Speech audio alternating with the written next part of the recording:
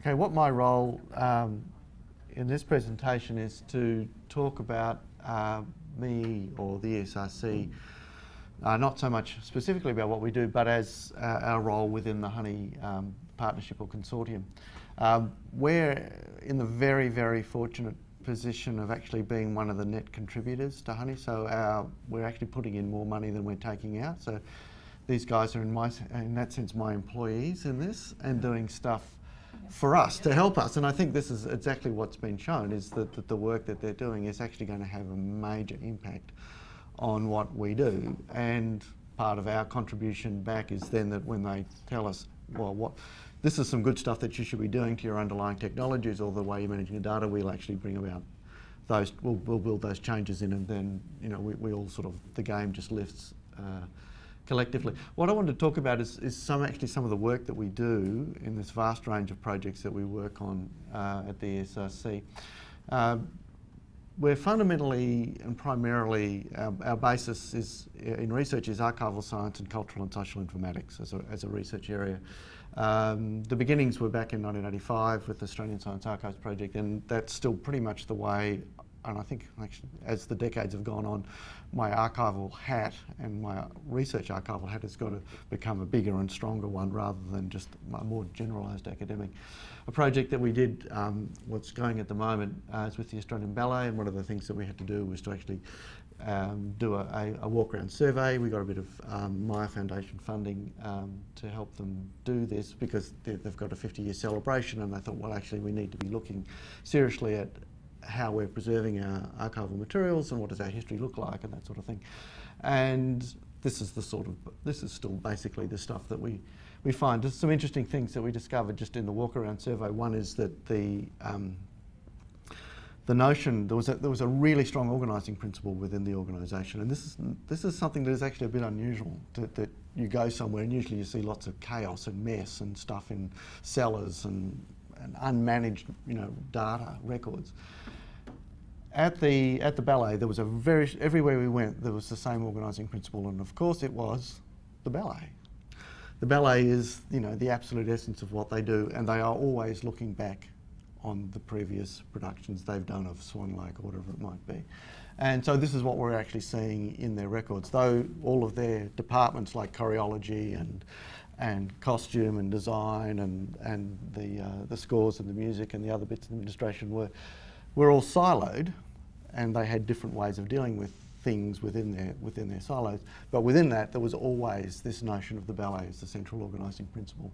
And that became a really good way for us to figure out what was the best thing to do for them. The traditional thing that sort of archivists do is basically take stuff that is invariably chaotic. It's the stuff that is, whether you're looking at the way people are working now or the way that, the stuff that's accumulated in their garage, it's the controlling organising principle is usually in a person's mind, and when you talk about organisations and they say they should know better, the thing you always say is there is no such thing as they. When you talk about organisations, there's just lots of thems and lots of chaos.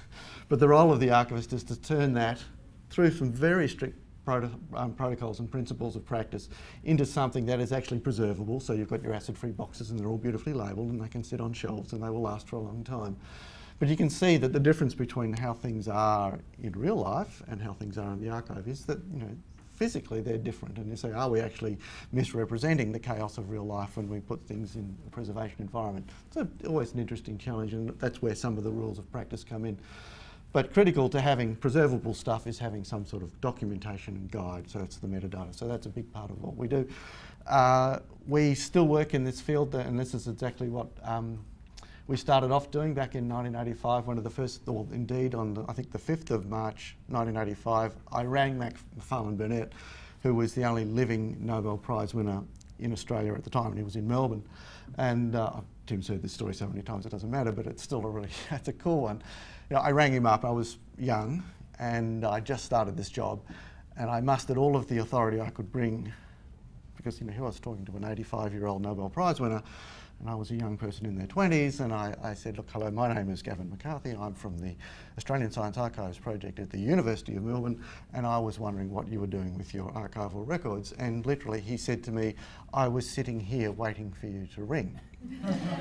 And it's exactly what he said. So I said, well, maybe I should come around and visit, you know. And he died a few months later. But luckily we had set things up so that the archival process unfolded. It's still one of the most highly used collections at the University of Melbourne Archives. And a big part of that is that there is a comprehensive guide, rich metadata that is in the public domain so people can discover and use it. So that's fundamentally still part of what we do. One of the things that we've had to reconceptualise or think, well, we had to articulate stuff that we'd learned over, you know, nearly a 30-year period, and that was that we were basically working at these three layers, and this context layer, the records layer, and the data layer.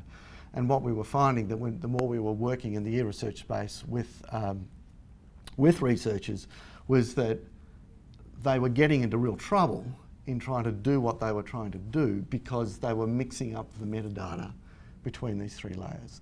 You know, you think of the context layer was just the one that I really love, and it's the one that underpins the Encyclopedia of Australian Science and Encoded Archival Context and the Find and Connect project and all these other things that we're doing. And it's that network informatics that's based on. The records layer is it's the Burnett story. It's about what do you need to do to preserve stuff so that you've actually got records that can act as evidence that people can go back to, they can use with confidence, they can understand what they mean, or they have frames by which they can interpret and read them.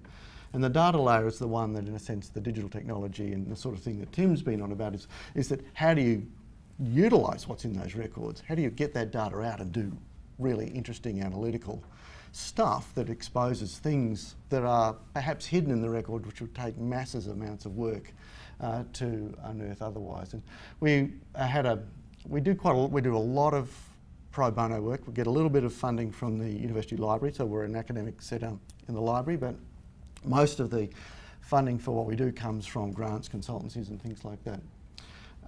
We did a little a pro bono, well, it's been a conversation that's happened over 3 cups of coffee with a group that was doing historical climate change data extraction. What they were doing is going into historical records, digitised historical records from all over the place, looking for any places where temperature was mentioned. This is Australian records. And then getting it into a format where they could do something with it. So they were really examining records to extract data, and they were trying to build online tools to do that and get a community of practice around doing the work. And they had a programmer, a computer scientist there, and using Ruby on Rails, and they built something, and it just wouldn't work. It was a real mess. And I looked at what they were doing, and I said, look, you're just mixing up your 3 layers. And because you've got so many variables, you can't actually control them. So look, split them out. Use your Ruby on Rails for your data extraction process. Use Amica to manage your digital records, because that's something they could just download.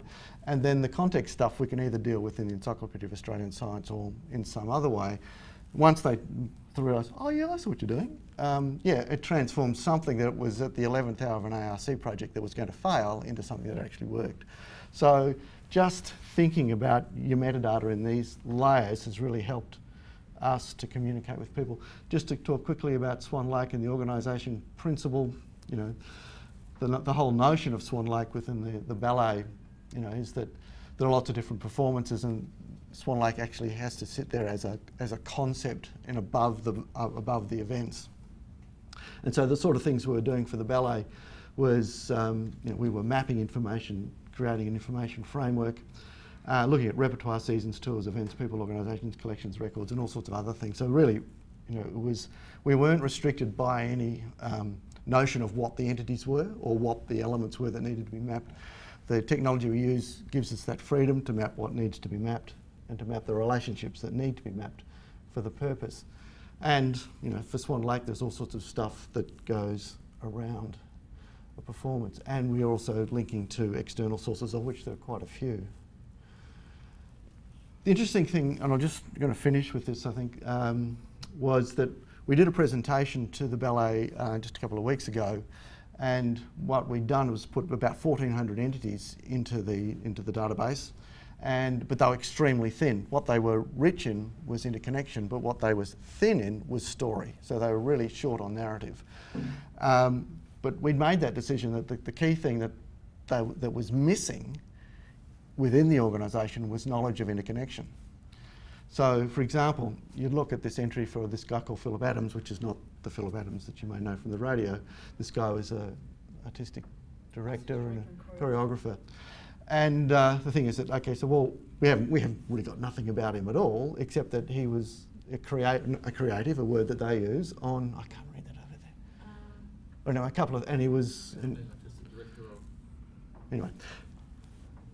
But anyway, we showed this to the board, the executive of the ballet. And we were pretty nervous because, you know, I thought, this is like, are we just showing them back stuff that they already know? And they go, so, well, why have you spent $50,000 doing this? You know, what have we learned? But they went, ooh, that's amazing. How on earth did you do it? That will save us so much time. And so that decision, and the thing was that they all knew who Philip Adams was because, you know, he's part of their community. But what they couldn't remember were all the things he was connected to. And when you applied that to all of the 1,400 entities that have worked in the ballet, all of a sudden it was a massive productivity gain to that organisation. So we went from well, it was a philanthropic grant for a one-off project to, you know, within 10 minutes of being in the boardroom, of saying, okay, now how do we turn this into a 2-3 year project, which is internally funded and it becomes integrated into the way the ballet works. So that was an exciting moment for us. At the other end is the Find and Connect stuff, where the actual detailed narrative is not known. The community has lost this knowledge, and so that's where we've been using historians, using exactly the same technology. Not only are we just mapping the interrelationships, but we're also writing deep narratives, and often sort of quite conflicting narratives simultaneously about some of these organisations. And yeah, we're back to the maps that we had before, so that's pretty well it.